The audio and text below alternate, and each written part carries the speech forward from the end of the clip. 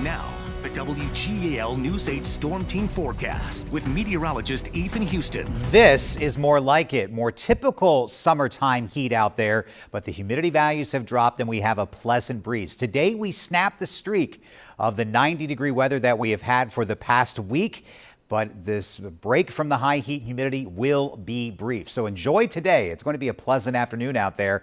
Gorgeous weather right now over Harrisburg. We're sitting at 80 degrees, dew points in the mid-50s, making you feel comfortable. A little bit of a breeze, though. Winds in the capital city are gusting to 26 miles per hour. They'll peak anywhere from 25 to 35 miles per hour, but it is going to be comfortable out there. It's going to be a warm day, but it's not going to be a day we're going to just completely sweat. As we go through the night tonight, look for clear skies. It's going to be comfortable with lighter winds, lows down into the low to mid 60s. And then for tomorrow, the heat returns. Highs will be back to right around 90 degrees, but it won't be that humid. So it's going to be a toasty heat for us tomorrow across the Susquehanna Valley. Here's a look at that weather and health. The pollen count is elevated. It's the grass that may cause a few sniffles out there, but the air quality is at a good level because we have that dry air in place. UV index still quite high since the sun is high in the sky. Here's a look at the peak wind gusts so far today. Some spots in excess of 30 miles per hour. They'll stay in this range while the sun is up, and then the winds will start to relax. Here's a look at the current sustained winds. These are winds averaged out over a 2-minute period.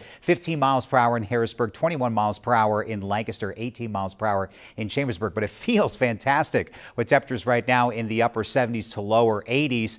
Very comfortable out there across the valley. That intense heat that we had yesterday has been pushed back down towards the Carolinas. We've got 70s off to our west. So quiet weather across much of the Northeast.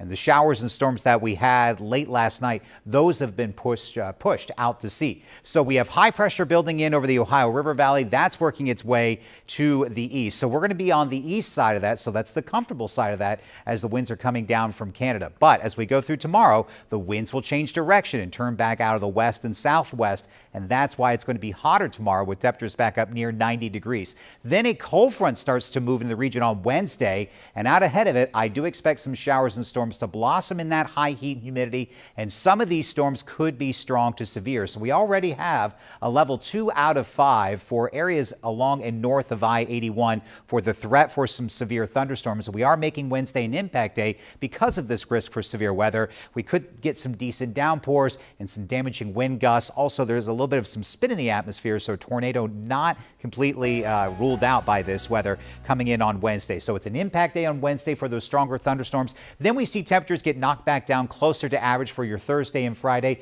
Weekend ahead looks to be unsettled, but it is going to be seasonable with highs in the upper 80s with chances for some passing showers and storms each day.